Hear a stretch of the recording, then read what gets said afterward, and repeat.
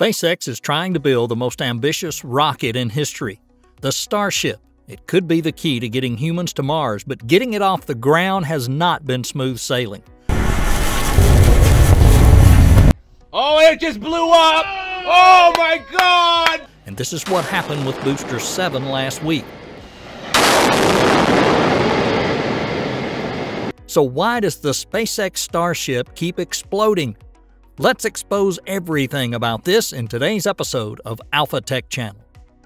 A SpaceX Super Heavy booster was rocked by a significant explosion and subjected to multiple fires at the launch pad during the rocket's latest round of testing.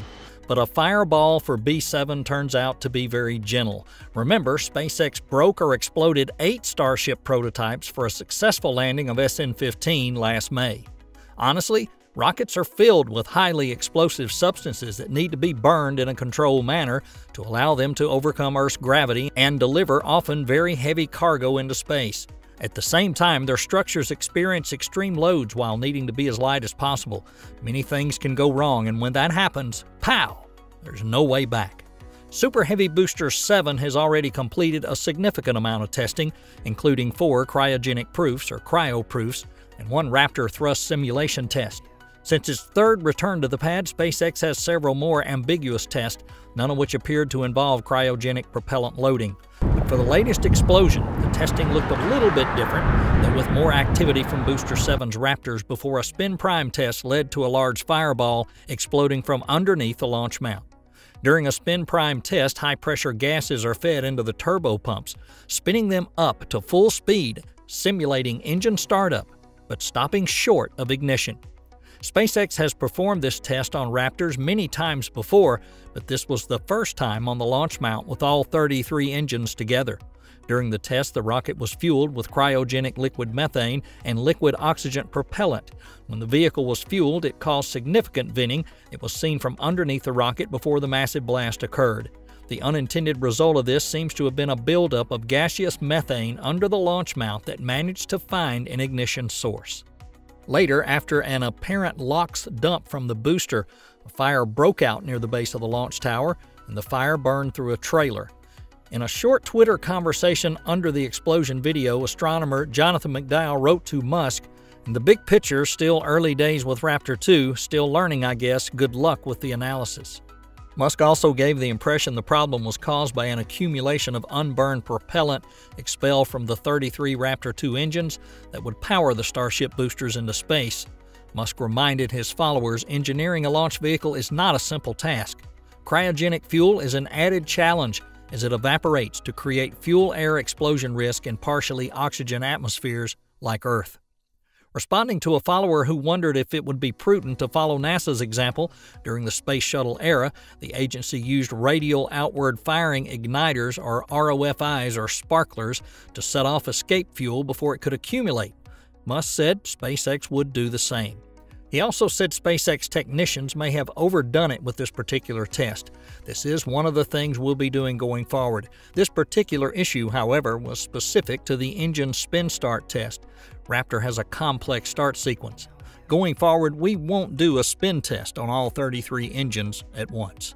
Well, this failure happened, and maybe more and more in the future, simply because Starship is a new system trying to do unusual things. Super Heavy B7 is absolutely treading significantly new ground. SpaceX has never ignited more than 6 Raptor V1 engines simultaneously and has never tested more than 3 engines at a time on a Super Heavy booster. And now we have Super Power Raptor 2. In fact, building, qualifying, shipping, and installing 33 new Raptor 2 engines on Super Heavy B7 was already an impressive achievement and produced the most potentially powerful rocket booster ever assembled. SpaceX used the 6 weeks Booster 7 spent back in a factory assembly bay to finish installing aero covers, surfaces known as chines or strakes, car-sized grid fins, Starlink internet dishes, and most importantly, 33 upgraded Raptor V2 engines. Combined, Booster 7 could produce up to 7,600 metric tons, or about 16.8 million foot-pounds of thrust, at or before liftoff. Crucially, SpaceX also finished installing most of Booster 7's Raptor heat shields in the same period, completing in 6 weeks work that took Booster 4 closer to half a year. Before actual static fires begin, Booster 7 will also need to complete one or more wet dress rehearsals, WDRs, a test that exactly simulates a launch but stops just before the moment of ignition. For a full wet dress rehearsal, WDR, which also has never been done with Super Heavy, SpaceX would need to fill the booster with 3,400 tons or 7.5 million pounds of propellant. And out of an abundance of caution, Super Heavy B7 would likely have far less propellant aboard during almost all of its static fire tests. But a full static fire with a full load of propellant, simulating most pre-launch conditions, will likely be one of the last main goals of any static fire campaign. At full thrust, 33 Raptor 2 engines would likely burn around 25 tons or about 55,000 pounds of propellant per second, so a huge amount of propellant will be needed regardless. Everything is truly unprecedented in the rocket industry. Only explosions can give Elon Musk and SpaceX the opportunity to learn. Regardless, will Booster 7's explosion delay the first Starship's flight into orbit, and when will it fly? Well, the company is still assessing the damage to the prototype and the company's massive launch pad and tower. SpaceX CEO Elon Musk is expressing confidence that the inaugural orbital flight of Starship could still happen in a matter of weeks. If testing goes well, as soon as next month, Musk has said, when asked when the orbital test launch could take place. We're not holding our breath. After all, the CEO has been promising the same thing, at least since October of last year. Fortunately, much has changed since then. This time around, SpaceX is working towards the launch with regulatory approval from the Federal Aviation Administration in hand, a certification that also came with 75 environmental conditions it has to meet. Either way, as Musk said in the newest interview with Tim Dobb, everyday astronaut, and it's okay if you blow up an engine because you've got, a high production rate. You've got a bunch of engines coming after that. So we've blown up, I don't know, I'm just guessing at least 20, maybe over 30 engines, and we've melted probably 50 chambers, maybe more than 50 chambers we've melted.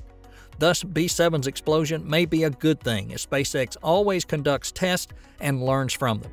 Back to the launch schedule, given Musk ever optimistic and overly ambitious promises, it's not exactly looking like we'll see Starship go orbital next month, but we're certainly excited for when the day does finally come. And that just about wraps it up for today's episode. Don't forget, share your ideas in the comment section. Everyone's support is the motivation for us to create more quality content. Thanks, and we'll see you next time.